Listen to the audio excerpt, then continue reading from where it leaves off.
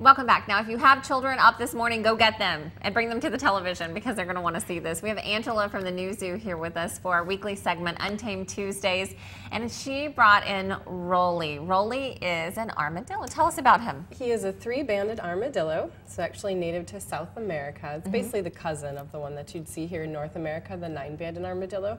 Because he's three-banded, though, he's much smaller than the nine-banded. He's actually small enough to roll completely into a ball if he wanted to. He could seal himself completely shut, his head and his tail kind of locked together, and he is incredibly strong. When he's all closed up like that, there's pretty much nothing we can do to get him to open up unless he really wants to open up. Now he's shaking right now, but you said he's not cold, he's not scared. Right, he just has a lot of energy. Armadillos are extremely active critters, and in the morning I woke him up before breakfast, so he's just a little ready and raring to go. And I know, okay, so you rubbed his little head. Yep. So this is what he does when you rub his head. How cute is that? That's so strange. Even though his armor is really tough, it's also really sensitive. So he can feel when we touch him through it.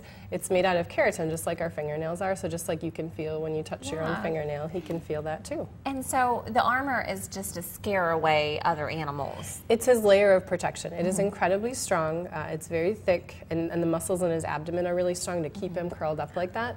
In the wild, they actually only have one predator, besides humans, who can hurt them. When they're full grown, the only thing that can eat them is a jaguar.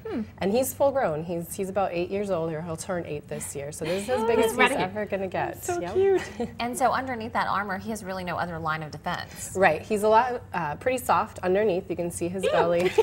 His skin is all very soft. He's got lots of hairs on his belly to help him feel things. They are nocturnal. So he's out when it's dark. He can't really see what's going on. He kind of feels and smells and listens for his way around. And oh gosh, it just freaks me out every time. All right, so and anyone can go to the zoo and see him. Come visit him. Exactly. Yep. Okay. Well, great. Well, thank you so much for being with us. If you head to the zoo, go visit Rollie. We'll be right back.